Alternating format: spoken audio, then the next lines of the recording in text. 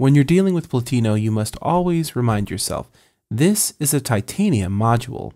That means it has to play by titanium's rules, and this is especially pertinent for touches. In other game engines, you can assign touch event listeners to objects directly, handle those touches, and be on your way. In Platino, however, you have to reroute the touches from the game view to the objects listening for the touches.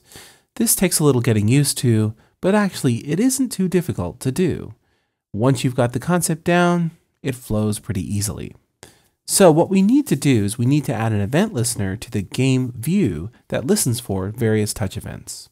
Let's do that by heading to the bottom of the code, and just before the event listener for onload, we'll type the following: game.add_event_listener, and we'll listen for touch start.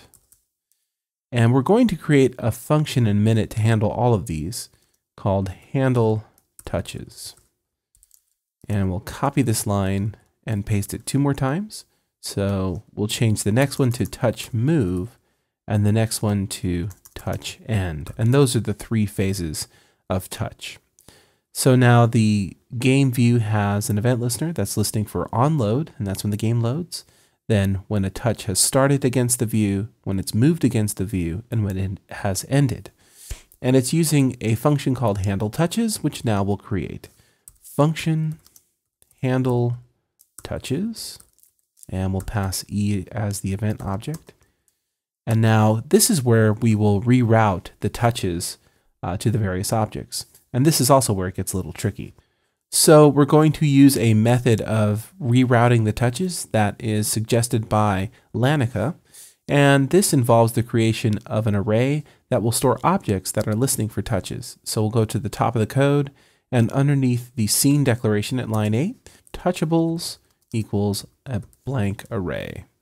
Now we'll head back down to the handle touches function, and here's what we're going to do. Any object that needs to have a touch or some sort of event listener for a touch, we're going to push it into the touchables array. So we'll create the code so that, let's take a look at the simulator. When we tap the globe, then the text will change. So that means we need to add an event listener to the globe. So where it says world, we're going to type world add event listener, and we'll listen for the touch start event, and we'll eventually have a function that does something, and we will copy and paste this 2 more times.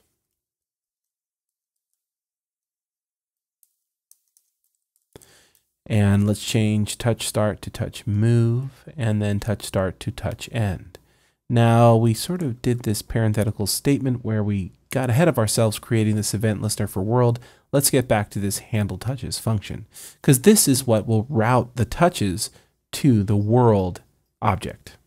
So now within handle touches, we'll create a variable called I and set that equal to the length of the touchables array, touchables.length.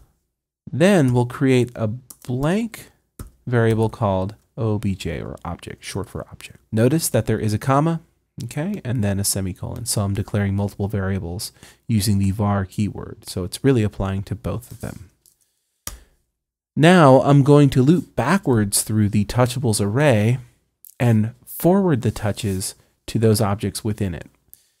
I like to do backwards iteration using a while loop.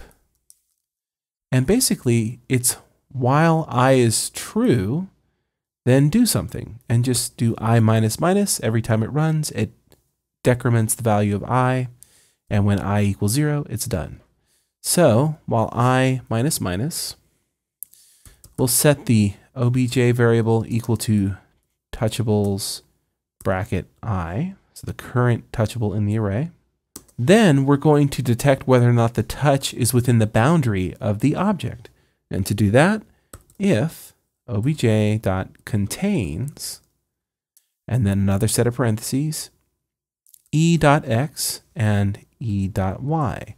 So e.x is the x position of the touch, e.y is the y position. So if that touch is within the boundary of the object, then obj.fire event, and within the parentheses, the event to fire, which is represented by e.type. So e is the touch event, comma, and we'll create an object with curly brackets, x colon e.x, comma, y colon e.y. So let's review this again because it's pretty complicated. Within the handle touches event, which is handling all of the touch events against the game view, I'm storing the length of the touchables array. The touchables array stores any object that needs to listen for touches. Here, the world object. I'm creating a blank variable that I use within a control structure here in a moment. And then I'm using a while loop to loop backwards through the touchables array. So I is equal to the length of the array, and then from there it only gets shorter and shorter. When it equals 0, it's done. Now within this control structure, I set the current object of the array, which is represented by touchables bracket I, to obj. Then I test to see if the touch is within the boundaries of that object. And that's done here with if, and then we use the contains method of the object, and we pass in an x and a y.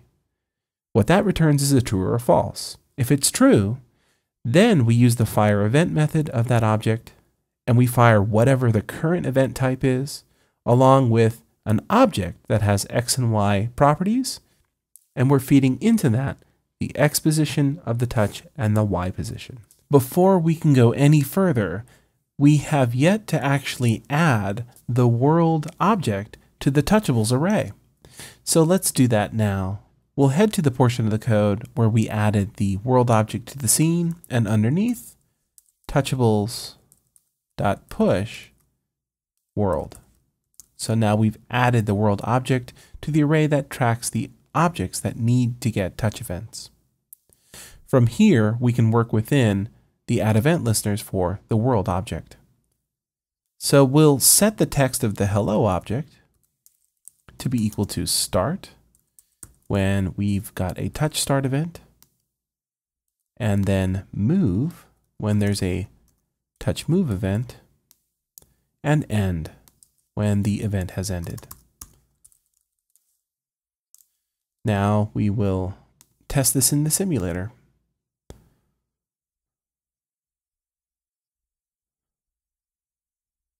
And so there you have it. There's the world with the label, and when we touch start, we get the start, move, and then end. Now this is just getting us started with Platino. In fact, you can probably see there are a few idiosyncrasies that came up that need further explaining, and I'll do that in future lessons.